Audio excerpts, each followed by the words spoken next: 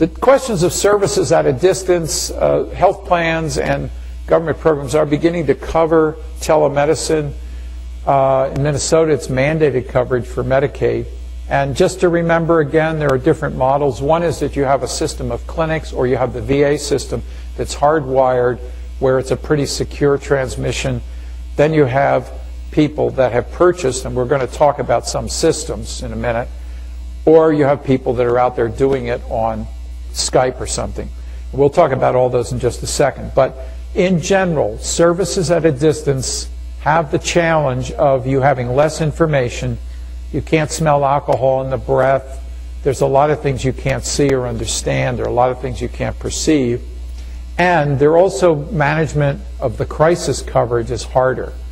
And again, the hypothetical is you get a crisis call, but to figure out who to get a hold of in that community is not going to be easy, and you can't do it readily. And the worst thing is, if you're holding someone on the phone, that's your communication. You've got to get them off the phone and stop talking to them to make those calls. So there are challenges that are sort of unavoidable.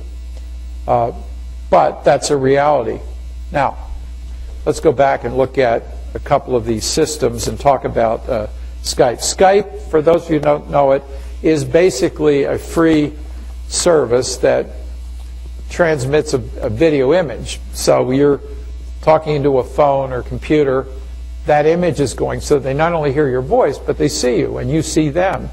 And I remember when Skype first came in, one of our volunteers was a psychologist whose son was in New Zealand working, and they could stay in touch with Skype. They did it all the time. So clients asking about it, no surprise. It's free and easy, but not HIPAA compliant. We'll talk about that in a second. If you look at something like that, you have lots of situations where it might make sense. Again, a situation where somebody is out of town, but they know you, you've worked with them. A single session or several sessions might make sense. The only alternative is to not do them, because fundamentally the people are not going to probably line up a local service, get an appointment quickly enough, get the other person up to speed enough to be of any help. So except for an extreme emergency requiring a hospitalization, they're not going to get the supportive therapy. You just can't do that quickly. The other piece that you've got to look at with these situations is that you can also do things on the phone without being able to see somebody. So that's an option. Now, there are systems which cost a good deal of money that major businesses use. Whenever you hear that a business is doing long-term conferencing, they're typically doing it on a service that is expensive but has all of those protections. They're not worried about HIPAA, they're worried about industrial espionage. Now, state licensing laws are beginning to address this, but only in some states. And the problem is this stuff is sort of unfolding now. Generally speaking, if you have a license in the state you're delivering service, that's fine. The problem comes in where you're delivering service to someone out of state. Some states have laws that allow for service by people not licensed in the state. Some do not.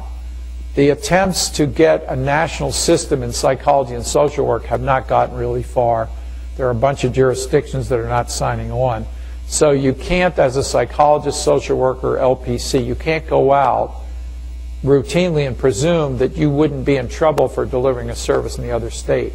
Now, theoretically, the service is being delivered by you in the state you're sitting in when you deliver it, but the recipient is elsewhere. So the question has always been, well, where is the service? And for many things, you're using your own standards, and the service is in your locale. That's the main place.